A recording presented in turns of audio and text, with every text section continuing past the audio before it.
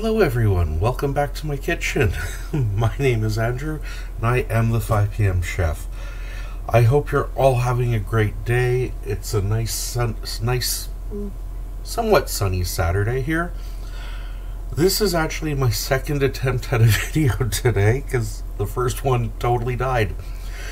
So, always have to have a backup plan, I guess. It's not the video I had intended.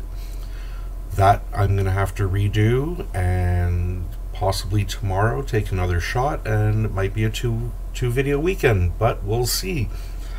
But for today, I'm going to try and salvage some of what we did before, and this was another take at the pizza dough.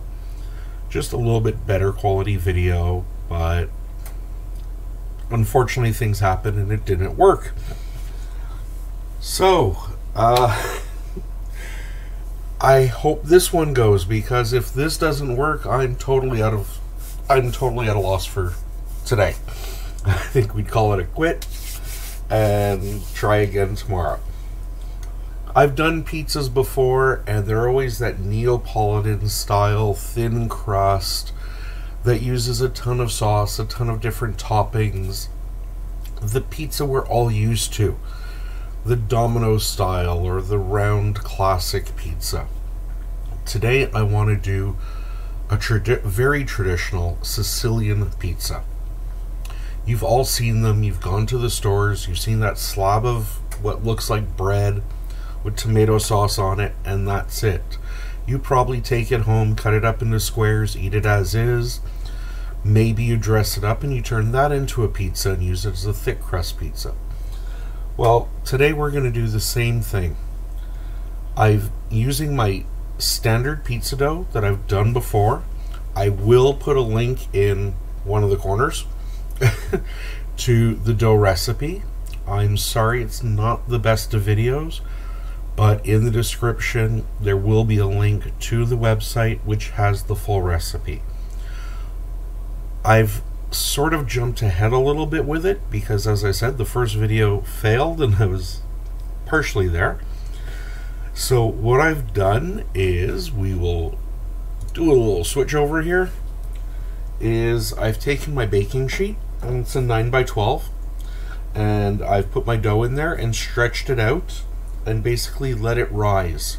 So in there we have a fairly, I don't want to say thick crust, but we have a very airy crust.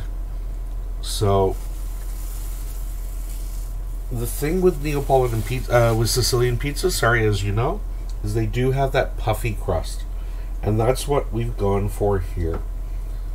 This is not so much a dinner pizza, but something you would serve as an hors d'oeuvre maybe, or a starter, or as a side to have it with a big bowl of minestrone soup or something like that.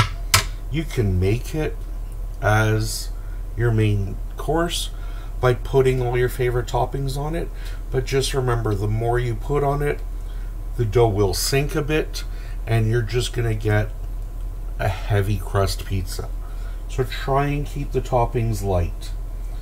I'm using the standard tomato coulis that I always use, and you're gonna see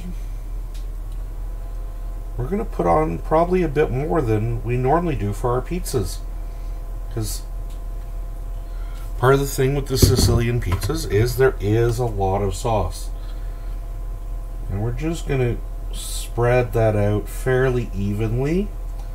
We want to try and cover everything.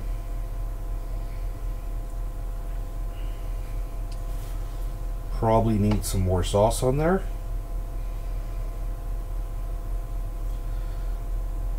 And this is a dough that you want to hand stretch. You don't want to roll it out. You want all the little bumps. You want all the little craters that are going to gather up sauce. Imperfection is perfection in this case. We're going to put some more sauce on there.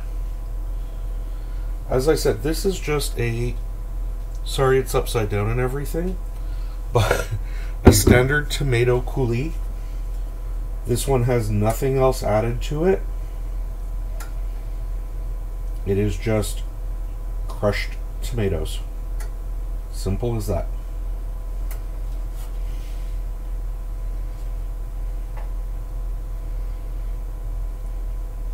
I'm not pushing down hard. I'm just really trying to smear it out as evenly as possible, but if it doesn't come out perfectly even, that's fine.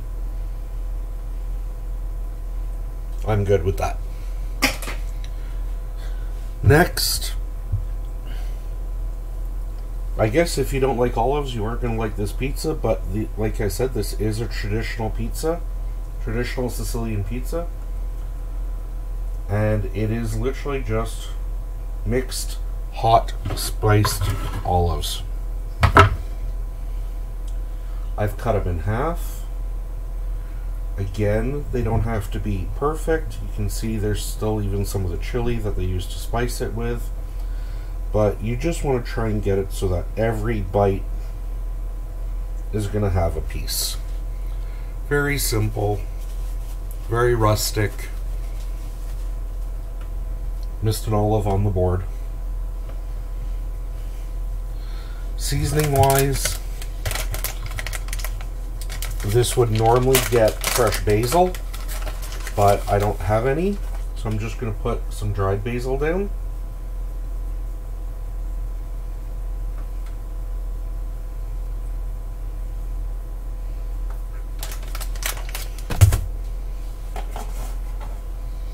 And then we're all used to our mozzarella cheese on a pizza. Well, this one doesn't have any. This one just uses some freshly grated Parmesan. And I'm not going for a heavy coating. This is only a flavor. This isn't going to be a stringy cheese or anything. This is just going to be a nice, simple garnish.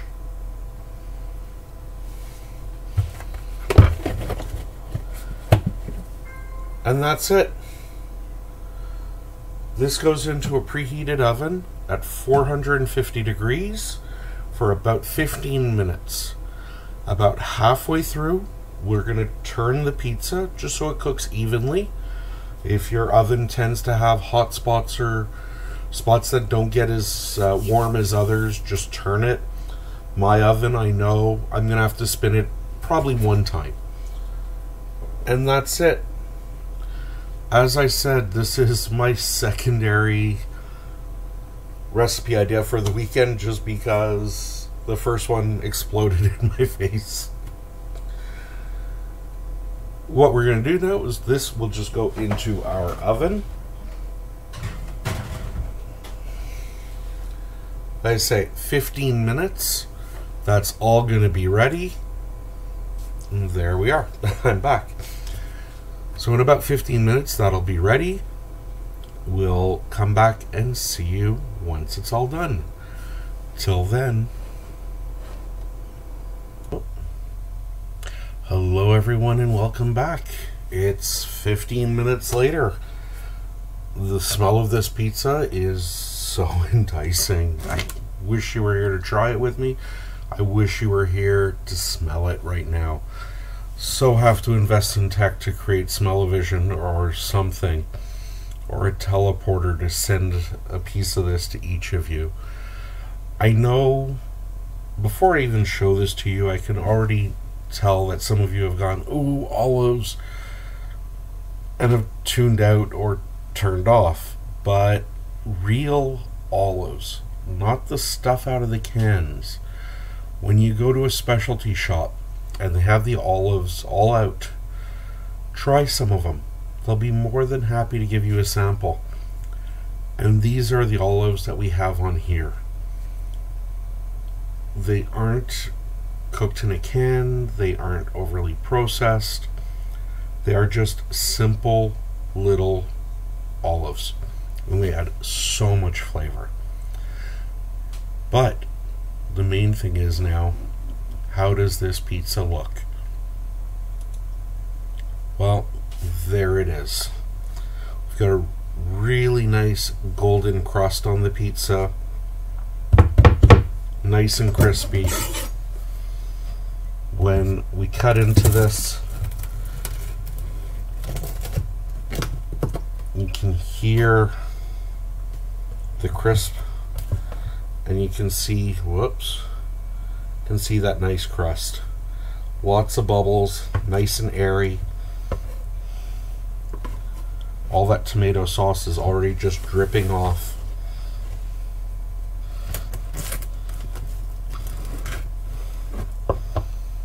And the Parmesan has got crispy and golden brown. The olives are nice and warm through. That sauce is fully cooked. The smell of the basil is just coming up through the air. And already, I don't know about you, but I can't wait.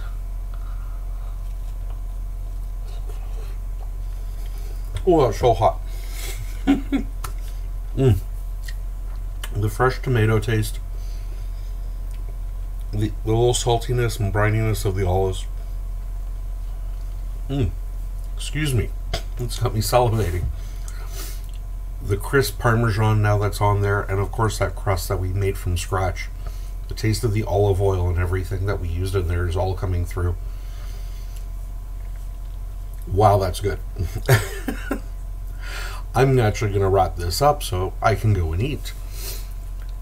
So, like, today was definitely an experience in when one thing fails, you try and turn it into something else, and it turned into an absolutely gorgeous little side dish, or vegetarian option if you prefer.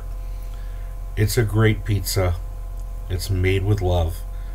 It's really traditional, and it's something you should give it a shot. You'll really enjoy it. Use that same technique with the same sauce, but put your favorite toppings on it. Go ahead and put pepperoni and cheese, or whatever you like. But it's a pizza you can easily make your own.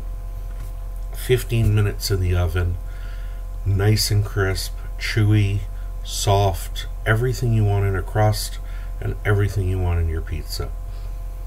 So, until next time, I am Andrew. I am the 5 p.m. chef. Thank you once again for stopping by my kitchen. Today was a little bit of a calamity, but we made something that worked. Cooking isn't an exact science. Things happen, and, well, make the best with what you have. So until next time, thank you. Please like and subscribe to my channel. Like this video. This way you'll see when I come out with new videos. So until next time, thank you and enjoy.